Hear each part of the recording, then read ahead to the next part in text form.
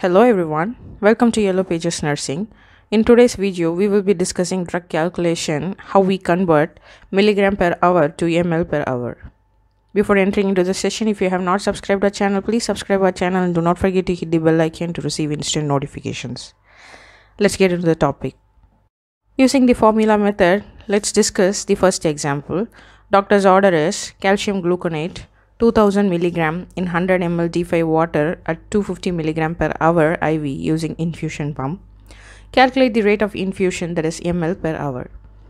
The formula here is desired dose multiplied by quantity divided by available dose equal to X. Here desired dose is 250 mg, quantity is 100 and available dose is 2000 mg. So applying all in the formula, we get 250 multiplied by 100 divided by 2000, which gives 12.5 ml per hour.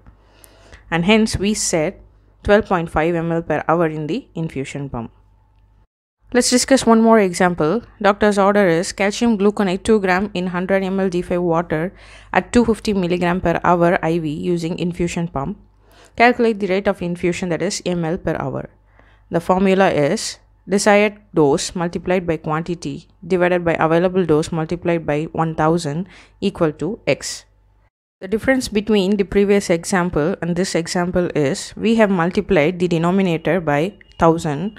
Why? Because in previous example, both the available dose and desired dose were in milligram, and in this case the available dose is in gram, which we have to convert it to milligram, and hence we multiply the denominator by 1000. Now the desired dose will be 250, quantity will be 100 and available dose is 2 gram, that is 2000 milligram. So applying all in the formula, we get 250 multiplied by 100 divided by 2 multiplied by 1000, which gives 12.5 ml per hour, and hence we set 12.5 ml per hour using the infusion pump. Using the ratio and proportion method, the example is calcium gluconate 2000 mg in 100 ml D5 water at 250 mg per hour IV using infusion pump. Calculate the rate of infusion, that is ml per hour. 100 ml contains 2000 mg, X ml contains 250 mg. So 100 is to 2000 mg equal to X is to 250 mg. 100 divided by 2000 equal to X divided by 250. Cross multiplying each side, we get 100 multiplied by 250 equal to X multiplied by 2000.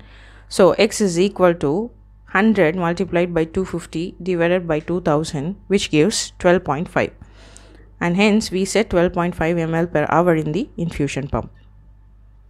Using dimensional analysis, let's do the example.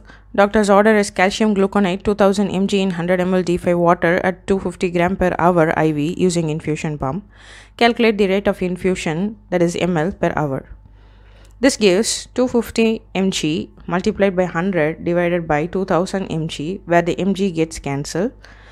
250 multiplied by 100 divided by 2000, which is equal to 25 divided by 2, which gives 12.5.